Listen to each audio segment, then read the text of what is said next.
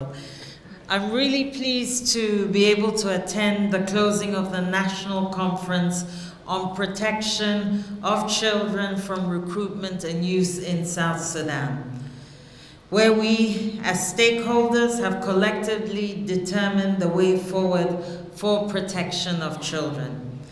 At the opening ceremony, we were tasked by Ms. Agot, the Deputy Speaker of the Children's Parliament, to ensure that we use this event not to showcase or celebrate, but to propose practical solutions and to monitor and evaluate our progress in achieving these goals over time.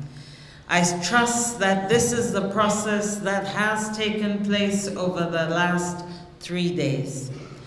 I commend the Government of South Sudan for its excellent collaboration with the United Nations in organizing this important event, as well as congratulate all partners for attending and contributing to this important conference.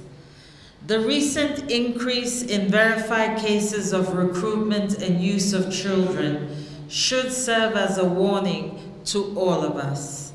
What we have achieved in terms of an overall decrease of grave violations over time can easily be undone if we do not remain focused. The hard-earned gains we have made in child protection are fragile, and we must not let our guard down. South Sudan is in a delicate season. The humanitarian outlook is far from reassuring.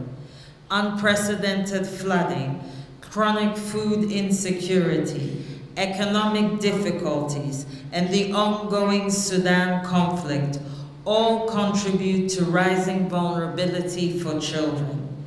These circumstances leave children more exposed to grave violations, particularly recruitment and use, as desperate families may view these activities as a means of economic survival in times of despair.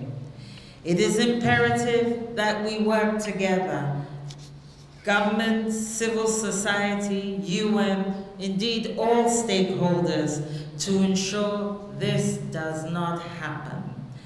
I'm encouraged to learn that throughout your discussions, you have tackled several key challenges and had tough discussions, including around the enforcement of laws that provide accountability for grave violations, de facto amnesties for possible violators of children's rights reached as political compromises.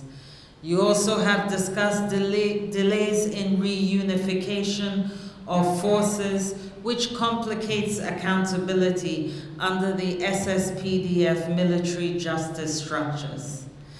I am happy to learn that the recommendations from the conference include enhancing disarmament of civilians, improving security through advancing the reunification of forces, the critical need for military leadership to issue standardized commands for the protection of children, strengthening of rule of law institutions, and enhanced cooperation between stakeholders.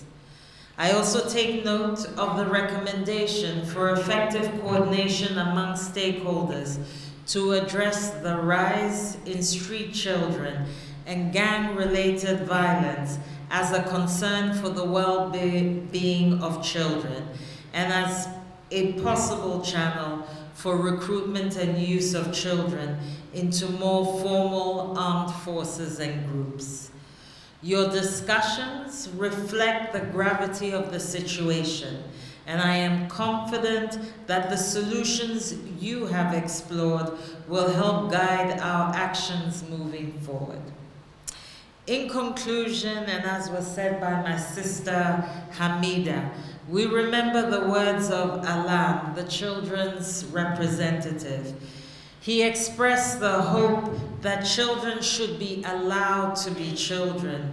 They should be allowed to be in schools and in happy homes and not be on the battlefield.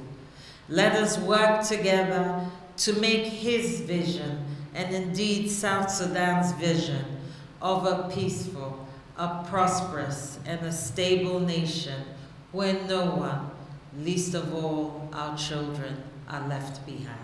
Thank you.